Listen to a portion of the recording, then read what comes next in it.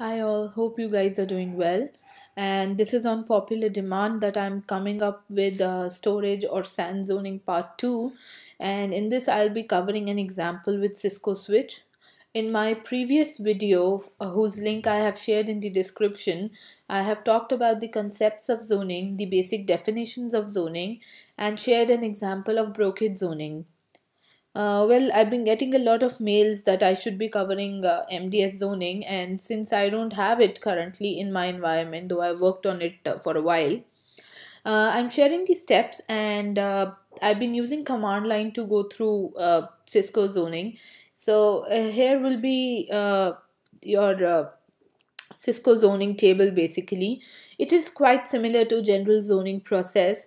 In this, there are certain differences in what you can see in the table.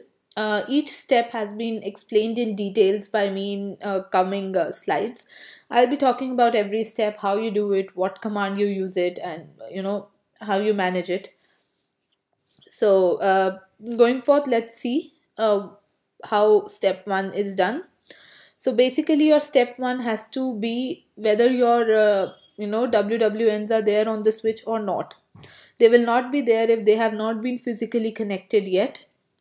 So in order to check that you can see your WWN, you can use this command called shfloggy database, in which all connected server HBA port numbers will be listed, and hence once it is confirmed, then we can proceed with zoning activity.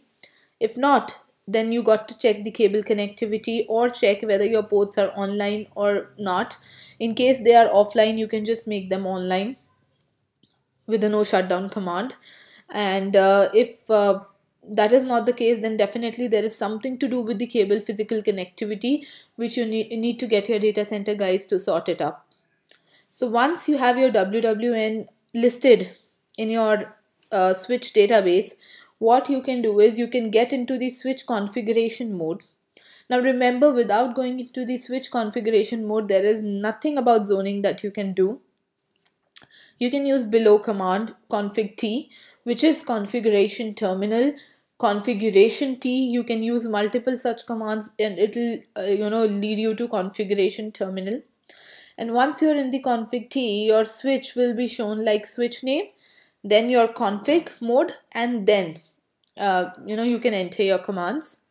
So once you're in the configuration mode, what you need to do is that you need to have a zone basically in which you are going to put your members. So we create a zone by this command called zone name, and we give the name ABC. I haven't given any real world name because then there can be issues with the companies whose names they will be. And you don't use VSAN 1 ever. I'll tell you why at the end of the video. So we have VSAN 2. Talking about VSAN, it is nothing but virtual SAN. It is a collection of ports from set of connected fiber channel switches that form a virtual fabric basically. Ports within a single switch can be partitioned into multiple VSANs despite sharing the hardware resource. Remember this. But if you are going to talk about members, a zone, adding the zone into the zone set, remember they have to be in the same VSAN for your connectivity to reflect on the host and array. Once you have created a zone, your next step would be to add members to it. Now there are two ways you can do that. One is that you directly give the port WWNs as member command and put them in the current zone. And the second step would be to create their alias names and then add those alias names into this zone. So now what you did was you gave switch name like a zone name ABC VSAN 2, and after that you will come in the mode that is something like switch name config zone. Anything before the hash is something that switch is going to get back to you with. Now what I have done is I have just given a command member pwwn, the array WWN, then member pwwn, the host WWN, and exited. So when I exit, this will come out of the ABC zone that we created. You cannot directly put member PWWN and add something unless you create a zone or you say that you are inside a zone with the previous command that we talked about. Now the other method that I talked about was by creating an alias name. So what you can do is, once you're in the configuration terminal or config mode, you can give a command called fcalias name ABC HBA 0 VSAN 2. Remember that your zone set and your alias that is created need to be in the same VSAN for this particular connectivity to work. Now, when you enter this FC alias name, it gets into the switch will get into the config FC alias mode and with a hash in the end. Okay. So you add a member PWWN of whatever HBA WWN you know in this particular FC alias and exit it. Once you have done it, you put the command of zone name ABC as we talked like in the third step. Then you add member FC alias, the name that you created above for the port WWN of the host in the first command. Similarly, you can create FC alias of the array. So I have just not given that command. It can be done similarly to above. FC alias name CKM00XX 5G0 VSAN2, then member PWWN 50 something something something, whatever your WWN for the array is, and it will create the alias for the array as well. So once you get into the zone, you add the member FC aliases and you just exit it. Now your zone is ready. But how do we know that it is ready? Obviously, you did not get any error, then you can say, oh yes, it is done. But I don't consider it to be a foolproof method. So what you can do is you can run the below command called show zone name ABC VSAN 2. VSAN 2 again because you are using VSAN 2. If you are using VSAN 586, please use it. If you are using VSAN something else, please use that particular number here. It entirely depends on your infrastructure, and so you can do show zone name, the name of the zone, and VSAN, and you will see that your zone is existing or not. In case it is not, it will say that no such zone exists.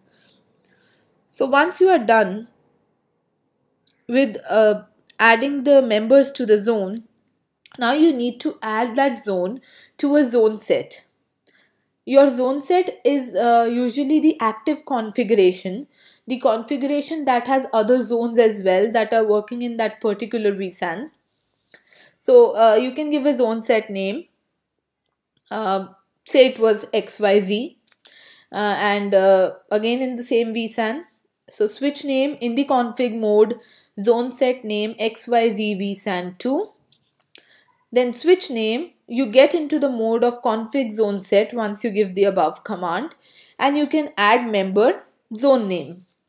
So if you have to add multiple zones to it, say you created host 1 and arrays zone, host 2 and arrays zone, host 3 and all, and you have 4 zones now. So you can, once you get into the zone set mode, you can add member ABC, member ABC1, member ABC2, so on. And then you can exit that mode obviously. Now, this is a very, very important step that you need to do that we did in brocade also. You always have to activate the zone once you add zones to it. If you're not going to do that, remember you will not see your configuration working. You will not see the connectivity between the host and array, and they won't be able to see each other. So once you are done, use this command in the configuration mode, zone set activate name, the zone set's name actually there. So this is going to basically save the zone configuration that you just added to your zone set. And there you are, you're ready to see that your array can now be configured with mapping, LUNs and everything, and you will be able to see your SAN on your host. You have created the virtual connectivity between the host and the array. Now if you want to know, this was soft zoning. Now if you want to know what soft zoning is, what hard zoning was and all, you can just go back to my first video on zoning and have a glimpse of it there. And if you have any doubts, you can obviously come back to me anytime. Now, related to zone, I'm giving you some more commands which are basically show commands that will help you to determine whether the steps that you have already performed are working fine or not. In case they are not, you can obviously redo them or troubleshoot them, which is a wider topic. And troubleshooting is quite specific, so I can't just put it in one video and tell you, okay, anything is there and you do this and it will be sorted. You really need to go through the logs and the kind of issue you're facing, your infrastructure requirements. So troubleshooting is something that comes with a lot of experience, a lot of you know working basically. Even if you don't have experience in